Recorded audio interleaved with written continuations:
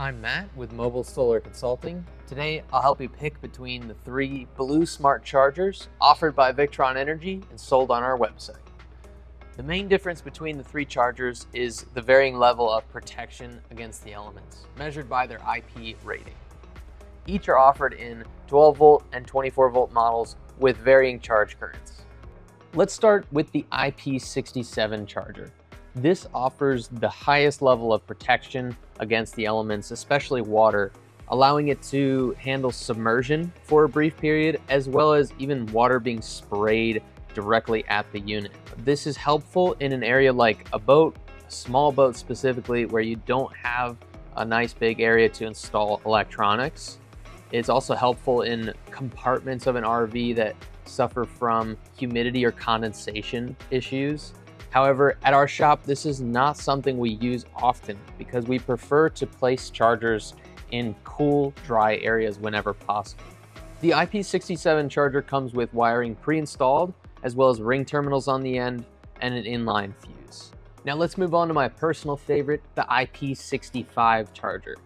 I like this unit because it comes ready to use with alligator clamps that can simply be snapped onto your battery terminal, a quick connector, and ring terminals as well. So this unit comes ready to use, and it's also nice because it's still very rugged and durable.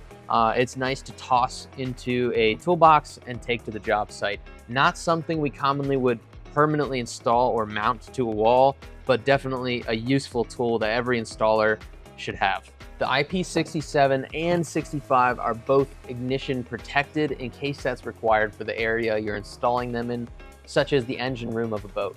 The IP22 charger has the highest output of any of these options, offering up to 30 amps at 12 volts or up to 16 amps at 24 volts. This is a great alternative to shore power charging when customers do not have an inverter charger and they still want to have some way to charge from shore. These can be stacked in parallel and then configured to communicate with each other through VE Smart networking on the Victron Connect app. That allows multiple Blue Smart IP22 chargers to act like a single larger charger. The IP22 chargers do not have a good amount of protection from the elements. You're going to want to use this in an area where it's permanently installed, such as like an electrical compartment in an RV that is cool and is dry. Also, it does not come with wires pre-installed. You're going to need to install your wires at the bottom. Now, this is more of a professional grade charger. The IP65 is a little more DIY friendly, whereas the IP22 is something that can be configured a little more towards your specific needs, allowing you to install whatever size and length cables you need and program a wider variety of settings into the unit. All three models come with Bluetooth built in, so you can use your Victron Connect app to monitor the battery's charge history, as well as change any settings about the charge profile from your phone. All three models can also be used as a power supply to maintain a constant output voltage, as opposed to acting as a battery charger. Any of these chargers can be configured to charge just about any battery type out there.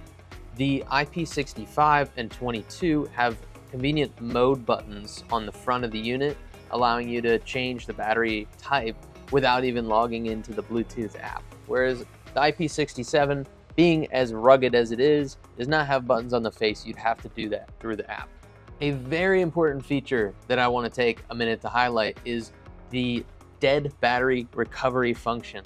Now, tons of chargers are on the market, but the reason you need a Victron Blue Smart charger is because if your lithium battery goes into what's called protection mode, it's going to have no output at the terminals. Most chargers are going to see nothing.